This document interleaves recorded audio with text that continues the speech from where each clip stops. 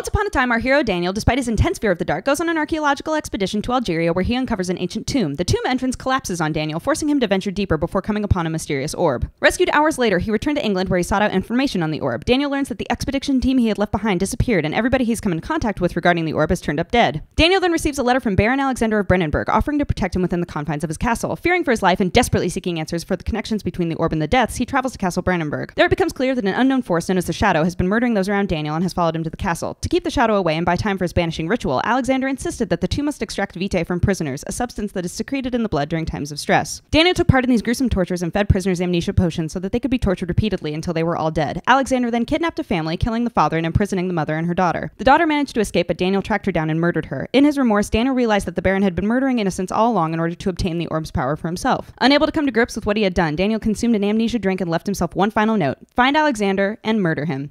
Have fun!